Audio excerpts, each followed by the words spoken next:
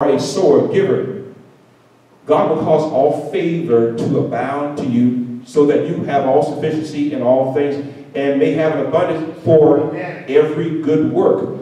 The gospel is a good work, spreading the good news, but there are other people, organizations that are doing good works. Amen. He said, that's why I give you favor. That's why I want you to reap a harvest, so you have an abundance, an overflow, an excess, a surplus, so you can give to those people who are doing good works. I want to do more giving to those organizations, kind of like St. Jude, because my God, and I share this with the students, no parent should have to bury their child. No parent. I can't imagine what it would be like to have a child 5, 6 years old taking them to cancer treatments. My Lord. What do you say to them?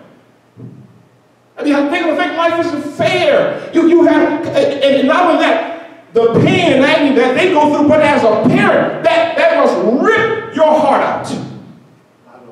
And so you have people who say, no, we will serve them, we will help them, we will give them the treatment at no cost to the parents. And so God says, that's why I want you to be in a position. The same thing I told Abraham. I want to bless you so you can be a blessing. I'll give you favor. I'll give you abundance. Hey, I'll give resources to people who I trust. Those who I know, when I speak to them about giving, they'll do it. So you can help support those who are doing a good work.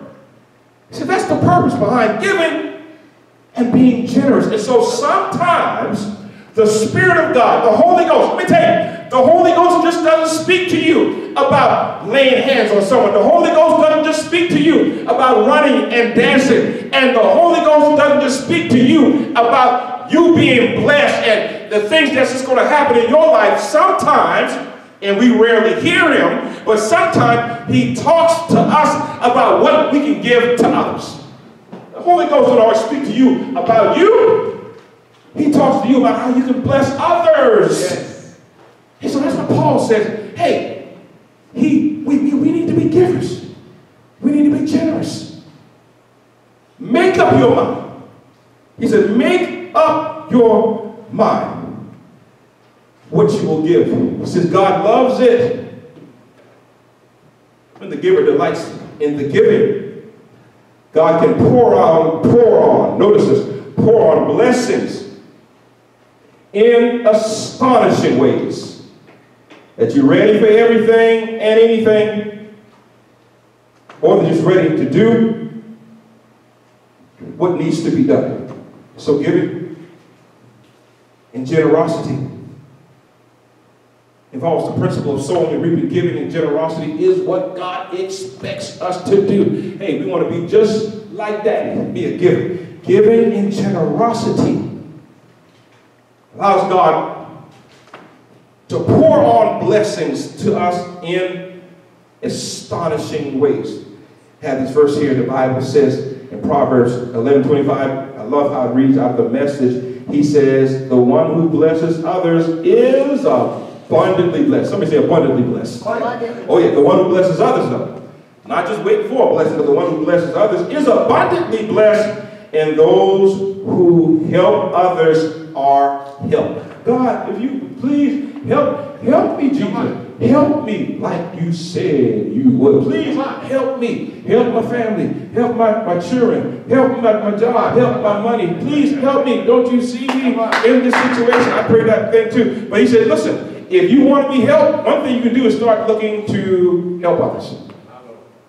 Start looking to be a blessing to others. And we said Wednesday, there is a biblical precedent behind this. The Bible said there was a poor widow in the Old Testament. Poor, husband passed away, single income, provider not there. Told the prophet, listen, prophet said, give me a meal. He said, listen, we're just going to eat our last meal and we're going to die. Prophet said, give that meal to me. Just for a moment, I know it's not easy.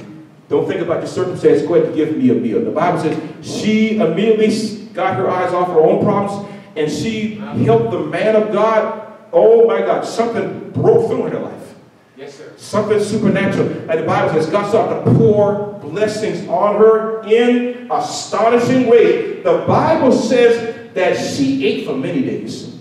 This was her last meal. She was a giver. She stopped just thinking about her own situation She moved to a place, and I know it's hard, of selflessness. The power of God hit her hand.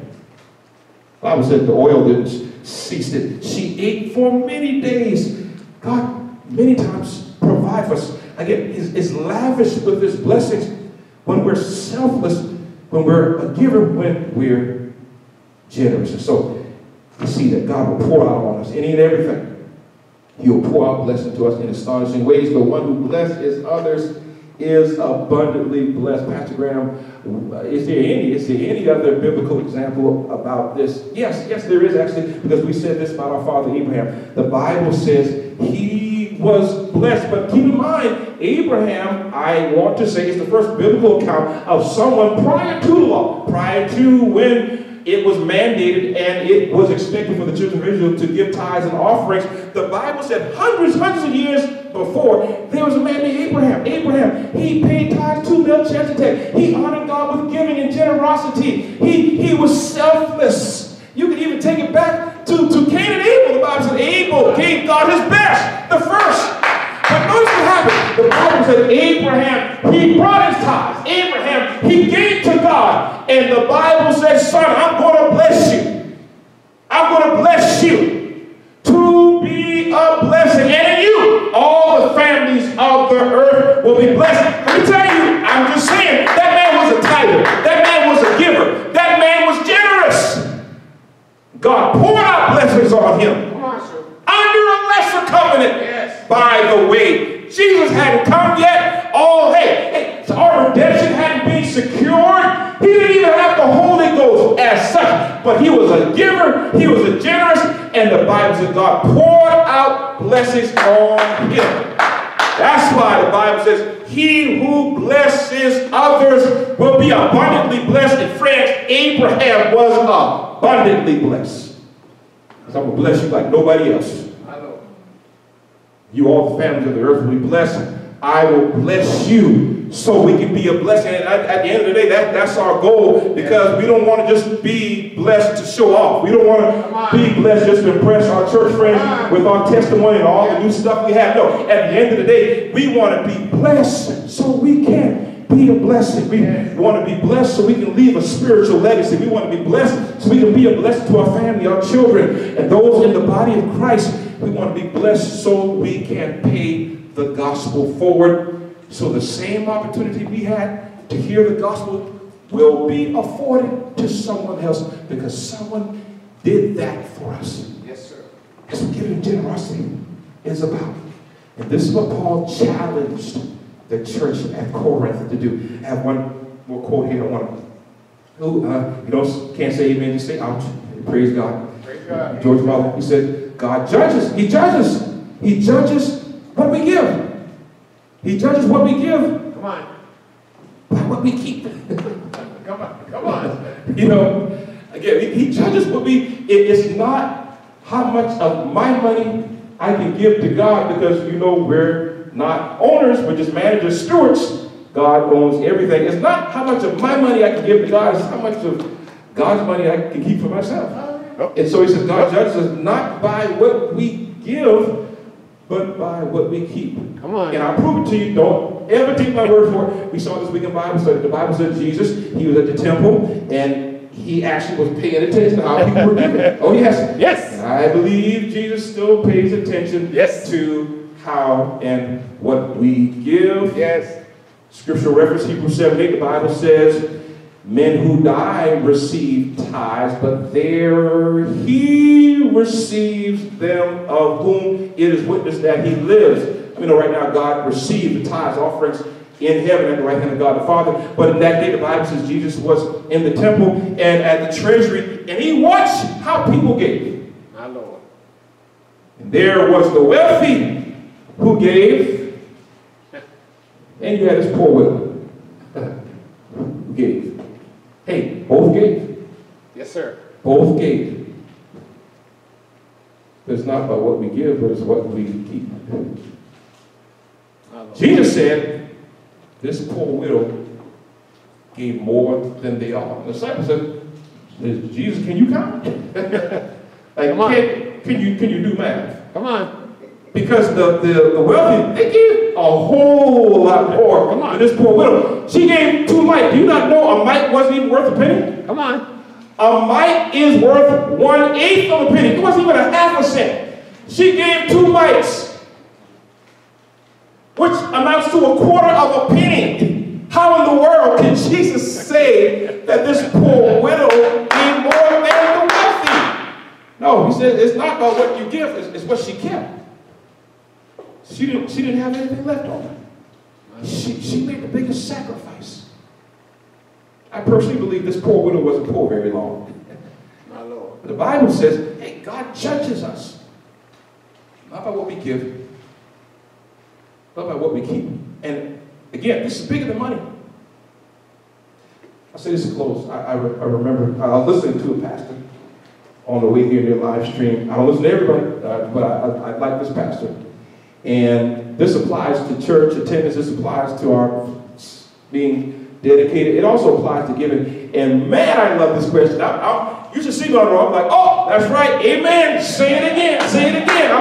I'm the amen corner in the car. I'm like, yeah. I'm laughing like, oh my God, I can't believe you said that. And he said, church, if every member in the church was like you, if everyone in the church operated like you, if everyone was the type of member that you were, what would the church be like? I was like, oh, that's right. If everyone at LCC, if everyone in the body of Christ operated like you, where would the church be? My Lord. Come on, sir. Where would the church be?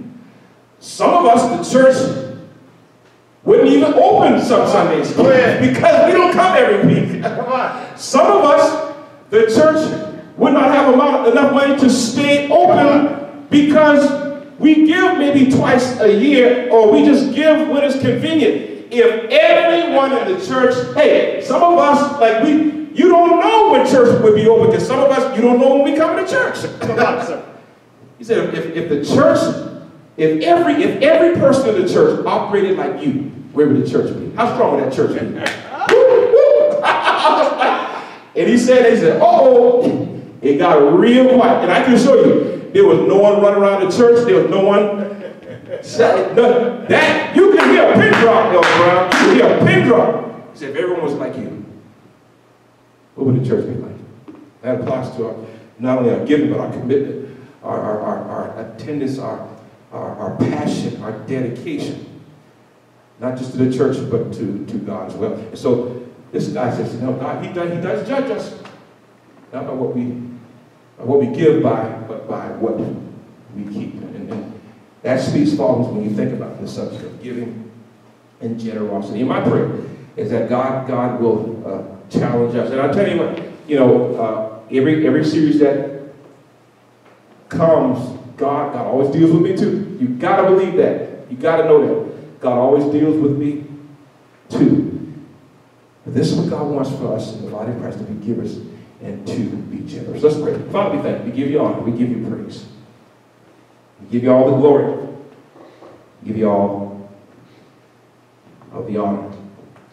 Thank you, Lord, for helping us to examine what your word says. Help us, Lord, to be givers and to be generous. Lord, help us to be committed to giving to the kingdom, to your kingdom, helping the spreading of the gospel. Help us to be better givers to our family, children, our brothers and sisters in Christ, and those who are doing a good work. Help us, Lord, not just to lay up for ourselves treasures on the earth, but help us to lay up treasures in heaven. Thank you, Lord, for the people who came before us. They paved the way for us. They gave. Wow. So we can have a place to worship. They gave. So we can hear the gospel free of charge. They gave. Yes. So we can be introduced to you. Thank you, Lord. They left those who came before us left such an incredible legacy. Thank you, Lord. And we can't just let it stop with us. Yes. In the name of Jesus. Help us, Lord, not just to be hearers of your word, but to be doers of your word. In Jesus' name we pray, amen. I shared this with you. I remember I talked about how I'll be preaching at my dad's church. But when I was there last time, I remember hearing, I think the church was like 139 years old. And I remember hearing the stories of how the church started. You had a group of slaves who just wanted a place to worship and didn't have anywhere to worship. And they would take their money, they pooled their resources together. I mean, it was an amazing story. And they got together and bought a piece of land. I think once they purchased their freedom and laws changed, they were free, and they were free to own property. And they purchased land, and then they pooled their resources together. And they built a church that's still standing today. Built a church, a place for them to worship. And as a result, a lot of people got saved. But someone had to put the time into work, effort, energy. They had the sweat equity to help build and construct that facility. It took resources that they worked for. It happened. Yes. I thought about the Christian school, one of the schools I'm working at right now. I'm blown away how they were able to, I mean, they pulled their resources together, purchased land that they didn't know if they would need it or not, but with the growth of the area, they said, we better purchase it just in case someone tries to take it. And you never know what someone will build next to us. And they had the resources to do it. This is not land sitting over there. I'm amazed because they want to instill Christian values in their students. It's just amazing what people do when you listen to stories, you look at history, how people, they were committed to be givers to promote the gospel so lives can be changed. And they all knew, this is bigger than me. My Lord.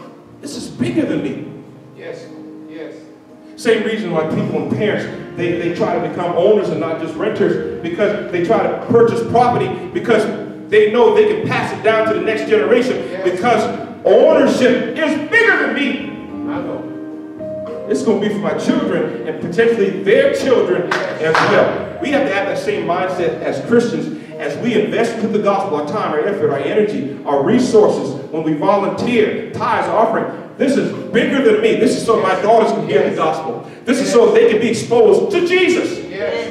Because I had that opportunity. Yes. Someone thought enough about me. Yes. And I want them to have that. Hey, so they can go to children's church, like I went to children's church. So they can hear the gospel. So they can come and block out all the noise of the world and hear about the one and true God. Yes. They can have, I want them to have that opportunity. I got 18 years with them. Yes. Some argue shorter than that, to shape godly character in their life. And so I'm going to give to the kingdom. I'm going to do what I need to do to create a space for them to worship the one and true God. That's what our giving does. That's what generosity does. At the end of the day, it's a lot bigger than us. It's about the kingdom. It is about reaching souls for his cause. Bigger than dollars and cents. It's about creating a spiritual legacy. And that's what Paul had to remind the church of Corinth about. This is why we give. Yes, sir. This is why we give. That's why I vehemently oppose anyone who tries to talk you out of supporting the kingdom of God. This is why we do it. Yes, sir. In the name of Jesus. So, Father, as we leave this place, but never from your presence, we thank God. We leave everyone here saved and rededication. Church membership, we will streamline. We will talk more about what we will start doing more at the end of services. Yes. But before we get out of here, I want to just pray that God will help us to become more dedicated to him. Father, in Jesus' name, we praise you. We worship you. Help us to be more dedicated. Help us to be more committed to you. Help us, Lord, to see the big picture. Yes. The big picture. As it relates to our giving, our sacrifices, the time we invest for you. Help us be mindful of this. In Jesus' name, we pray. Amen. Amen. Amen. Somebody give God a hand clap. Hallelujah. Oh, and I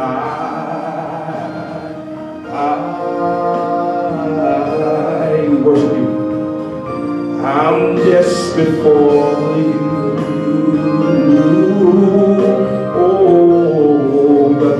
song real quick before we get out of here. And I'm lost without you. I'm lost without you.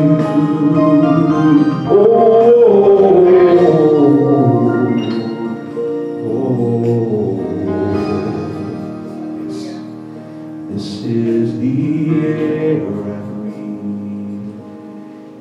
Oh, love you, Lord. Yes, Lord. This is the air I breathe. God, seal this word in our hearts. We'll not just be hearers of your word. We'll be doers of the word. Help us to do it. Help us. We need your help. We need your help. Amen. We need to be challenged. But once we heard your word, we need your help to put some legs to our faith, to implement what we've heard. Help us, Lord, to be more committed, dedicated to you. Yes, Lord. Even as it relates to giving and all areas of our life. Help us to have the right kind of heart, have the right motives. As David said, Lord, create in us a clean heart, a clean heart. Renew a right spirit within us. Create in us a clean heart. Hey, just want to please you, just want to make you proud. Yes, sir. Just want to make you proud. Yes, sir. Help us to have that mindset. In Jesus' name we pray. Amen. Let's give God a hand. Hallelujah. Hallelujah.